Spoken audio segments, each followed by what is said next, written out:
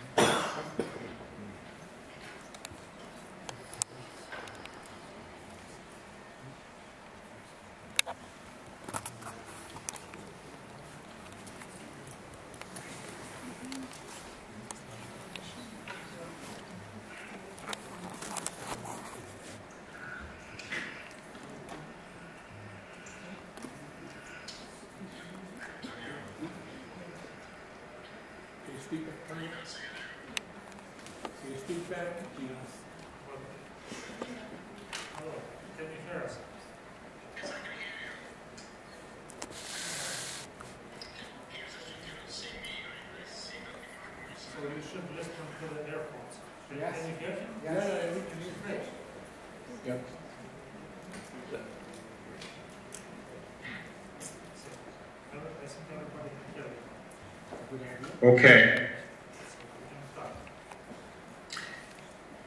Yes. You will do play without picture. Yes. Oh. People will not see your face. It's too complicated technically. Okay, that's fine. Yeah. Okay. Great. Can you? Well, I am in Göteborg in Sweden, and I'm happy to be with you. Due to health travel restrictions, I can unfortunately not be with you, but I'm with you in my thoughts. Can you put slide 1 up, please? Yes, it's on the screen. Okay. So, my name is Dr. Johan Swahn, and I work as a director of the Swedish NGO Office for Nuclear Waste Review, MKG. And I've been asked present some considerations on the management of nuclear waste in Sweden and the implications for nuclear power new build plans. And I thank the organizers of this conference for this opportunity. Slide 2, please. The Swedish NGO Office for Nuclear Waste Review, MKG, is an environmental organization created by the largest Swedish environmental NGO, the Swedish Society for Nature Conservation, to work specifically with nuclear waste issues. And MKG receives funding from the Swedish Nuclear Waste Fund. This funding allows the organization to participate in the review of the process of the license application for a proposed Swedish repository for spent nuclear fuel near the Forsmark nuclear power plant in Sweden. The Swedish nuclear industry, via their special company SKB, created to be responsible for waste management, applied this year on March 16th for a permit to construct a repository for spent nuclear fuel. This is after a development and siting process of over 30 years. The repository is proposed to be sited adjacent to the Forsmark nuclear power plant on the Baltic coast, some 100 kilometers north of Stockholm. During the consultation process that has taken place before the application, a number of serious issues have been raised. Some of these are quite grave concern when considering the long-term environmental safety of the Swedish project. All the issues addressed will be addressed in the ongoing license review process, where MKG and the Swedish Society for Nature Conservation will strongly argue in opposition to a permit. Next slide, please. The Swedish case shows that even with high ambitions, the management and final disposal of nuclear waste from nuclear power is highly problematic and involves high costs. Costs for decommissioning of nuclear reactors are also high. All new build plans for nuclear power, especially in countries without previous nuclear experience, inevitably underestimate and ignore the problems and costs of nuclear waste and decommissioning. The reason for this is that if these issues were considered with the seriousness necessary, decisions for nuclear new build would be very difficult, considering the environmentally better alternatives available. To bring forth these problems to decision makers is therefore vital. Slide 4, please. It is a big challenge to find a way of managing the most long-lived and dangerous waste from the production of electricity from nuclear power. The spent fuel, the waste is highly radioactive and has therefore to be isolated from man and environment for hundreds of thousands of years. If the nuclear waste is the direct disposal of spent fuel, plutonium remains in the waste and is possible to use for production of nuclear explosive devices. As the most important plutonium isotope has a half-life of 24,000 years, the nuclear proliferation risks and the need for surveillance and safeguards also exists for a lifespan of over 100,000 years.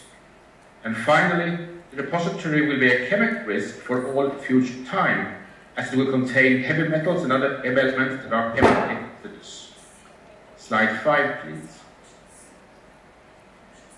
According to the Swedish Nuclear Act, that's the law controlling nuclear power in Sweden, the nuclear industry is responsible for the management of the Swedish nuclear waste. They have to find a sustainable method for finding disposal of the nuclear waste that meets stringent criteria for long-term safety as set by the regulator. An economic system has been set up to guarantee that the polluter pays principle is upheld. For every kilowatt-hour of nuclear electricity produced, the nuclear electricity production companies have to pay a fee to the Swedish Nuclear Waste Fund. The Swedish regulator is now considering the fund underfinanced. There's not enough money in the fund, and it wants to raise the fee to 3 times the present level. The nuclear industry has set up a special company and give it the task to meet the requirements of the Nuclear Act. This company is called the Swedish Nuclear Fuel and Waste Management Company, SKB. In Sweden, the spent nuclear fuel is directly disposed of in a geological repository. That is the plan. Early plans for reprocessing spent fuel were abandoned already in the early 1980s. Reprocessing was already then seen as non-economic, environmentally dangerous, and a risk of nuclear proliferation, a view that is even more evident today. The nuclear waste company SKB has been working over 30 years on developing a method for a repository and finding a site for the disposal of Swedish spent nuclear fuel. The method they have developed is called the KBS method. It's also this method that the Finnish repository planners now want to use. It's important to understand that Finland relies entirely on the safety analysis developed in Sweden and cannot proceed with their repository work if the Swedish repository is not given a final go-ahead in licensing application review that is ongoing. I will come back to discuss the KBS method for repository for final disposal and the environmental concerns about the method that will have to be dealt with in the licensing process. But first, I want to give a brief overview of the Swedish system for management of nuclear waste. Slide 6, please. For the Swedish low-level nuclear operational waste produced in the nuclear power plants, as well as waste from hospitals and industry, a repository for low-level waste, called SFR, has been built near the Forsmark nuclear power plant. It's the same site as the plan for the spent fuel repository. Much of the transportation is done with a little ship called Sigyn. The transport system and repository is expensive, has to be now also expanded when the nuclear reactors in Sweden are being decommissioned. Slide 7, please. The repository in SFR is situated 50 meters under the Baltic Sea, and the safety case for the repository has been proven for a time span of 10,000 years. The waste canisters are placed in tunnels or in a central silo. The repository is presently planning for expansion, the blue part in the picture, to allow for disposal of commissioning waste from the dismantling of the phased-out Swedish nuclear reactors. Slide 8, please. The spent nuclear fuel from Swedish nuclear power plants is similarly shipped to a central interim storage facility called CLAB near the Oskarshamn nuclear power plant on the south coast of Sweden. Next slide, please. The CLAB facility is placed 75 meters down the bed. There are spent fuel pools, and the spent fuel is stored in 2 large pools. All the spent fuel from the operating lives of the Swedish reactors operate in this facility. Next slide, please.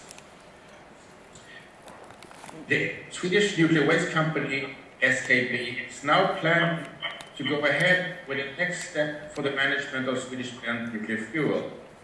The company has made an application to construct a final repository for spent nuclear fuel.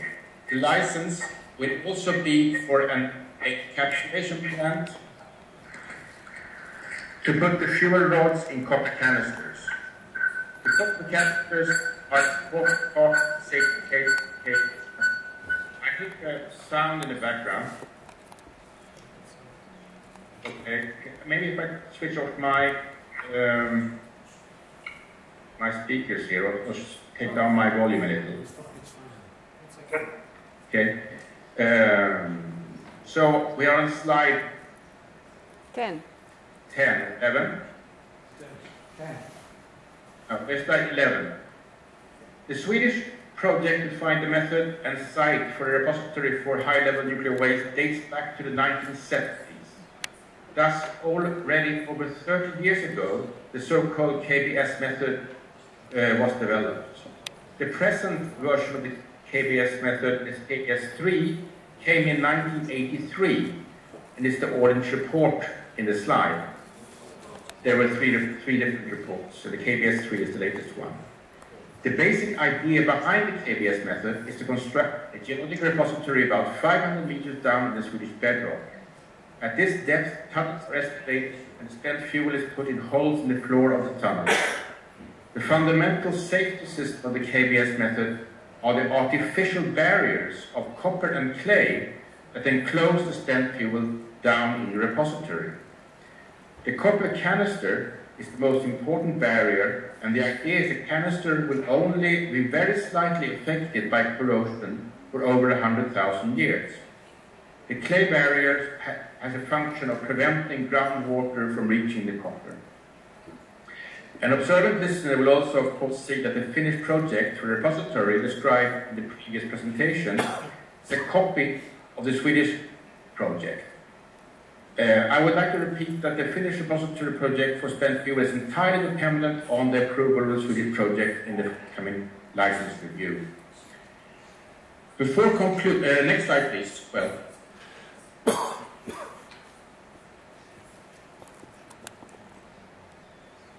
Before concluding with the discussion of the environmental issues that will be raised in the license review, a few words about site. After a long history of site failures, the nuclear waste company has, since the turn of the century, been carrying out site investigations at sites, both adjacent to a nuclear power plant. That's Oskarshamn, where also CLAB is situated, the storage site, and the Forsmark nuclear power plant, where also SFR is situated. In June 2009, the Forsmark nuclear power plant site was chosen by the nuclear waste company SKB for a repository with an encapsulation plant to be built at Oskarshamn. Slide 13, please. So the application has been handed in on the nuclear waste company handed in an application for a repository on March 16, 2011, this year. And the application was submitted to the regulator, the Swedish Nuclear Safety Authority, according to the Nuclear Act, and to the Environmental Court, according to the Environmental Act. So it's dealt with both by the regulator and the court. The license application will give the regulator the legal grounds to act fully on the issues of concern that it has, including the possibility to demand to see all the results from copper corrosion research carried out by SKB, some of which now is being withheld by the company. Until 2013, the regulator and the court will decide what supplementary information is necessary before the final review can start. So it will take 2 years until we have come far to see that information is available. And because of problems, the repository, much work may be necessary before a final review can start. The company SKB has to make all supplementary information available before a review will start. And after the final review is ready, that is maybe many years in the future, the court will give recommendations, and the regulator also, to the government. And in Sweden, it's the government that finally decides if a permit is to be given or not. And as I said, such a decision is far away. Slide 14, please. There are a number of environmental concerns that will have to be handled in the licensing review process. A final repository for spent nuclear fuel cannot be allowed to release harmful radioactivity for a period of over 100,000 years. A geological repository in Sweden, the Swedish bedrock, at 500 meters, has corrosive groundwater flowing through the repository. And therefore, using the KBS method, it has to rely on man-made barriers of clay and copper to isolate nuclear waste from the environment. And the chemical and biological environment will in the long term threaten the artificial barriers of copper and clay in ways which are difficult to foresee. KBS is basically a model, and whether the model is complete enough is now hotly debated. Perhaps most importantly here, there's been much discussion in Sweden internationally over the last few years concerning the fundamental SKB understanding that copper is essentially inert to corrosion in the repository environment. The controversy remains unsolved, but copper corrosion research results point major problems. Slide 15, please.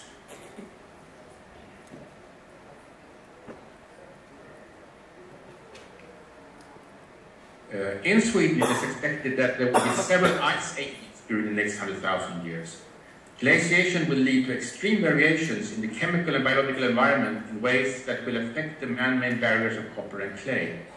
Glaciation during all ice ages will also physically affect the repository with lateral movement, major earthquakes, and permafrost. The uncertainty of a long-term physical and chemical and biochemical impact of the KBS repository means there are a number of unanswered questions in the safety analysis. It is also important not to forget that spent nuclear fuel contains plutonium that poses a long-term nuclear weapons proliferation risk for over 100,000 years. This will mean that there will be monitoring and surveillance demands for the extended future. This also has to be discussed in the licensing review. Slide 16, please. The regulator, Swedish Radiation and Safety Authority, and the Environmental Court will have to deal with a number of important issues as they review the forthcoming license application that has been handed in. First, there are basic legal issues such as if the consultation process has been properly carried out, or if the environmental impact statement conforms to legal standards. Then there is the issue of whether the complex model for long-term safety analysis will pull up scrutiny. The model has to show long-term safety for 100,000 of years. As are ice scenarios covered in an appropriate way, for example, regarding permafrost or earthquakes, or scenarios for future release of radioactivity and impact on the biosphere covered in an appropriate way, and can SKB show that the clay will not erode too fast during glaciation? Slide 17, please. Then the issue of whether the input data to the model can be verified or at least made plausible. This concerns foremost what happens in the repository for the first 1,000 years. It's important to understand that there is an extremely weak experimental support for the fundamental idea that it does not corrode in the repository environment. The problem will be worse in the beginning when the spent fuel is hot. During this period, it is also questioned whether the clay will swell and behave predicted, which is also a necessity. As stated previously, SKB has major problems with results of copper research and clay research in the repository environment. Will the copper corrode very fast during the hot first 1,000 years as there is some research claim, there are researchers that claim that the canisters can break already within 500 years. Other licensing risks relate to intrusion scenarios, risk for reachability, and the need for long-term planetary information transfer to the future. The risks for unintentional or intentional intrusion have to be balanced with the positive aspects of reachability. The nuclear weapons proliferation risk with plutonium and the resulting need for long-term monitoring will have to be considered. Slide 17, please. Even though the exact development during the licensing process are very difficult to predict, it is certainly possible, some say even likely, that major problems for the Swedish nuclear waste company SKB will appear in the review process. The licensing of the KBS method in Sweden is certainly not a certainty. The Swedish case shows that even with a system of high ambitions, the possibility to solve the nuclear waste problem is highly uncertain. Costs for taking care of low-level waste for storage of spent fuel and for the commissioning of nuclear reactors are very high. All new build plans for nuclear power, especially in countries without previous nuclear experience, and I've said this before, inevitably underestimate and ignore the problems and costs of nuclear waste and decommissioning.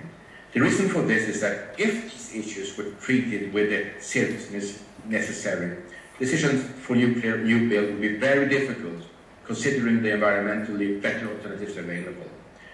To bring forth these problems to decision makers, as I said before, is therefore vital. I think this conference can help in this regard. Last slide, please. For those interested in more information, the website of the Swedish NGO Office for Nuclear Waste Review is MKG.se. There is also there available brochure in English. And slide 20. With this, I end my presentation. I thank you very much for your attention.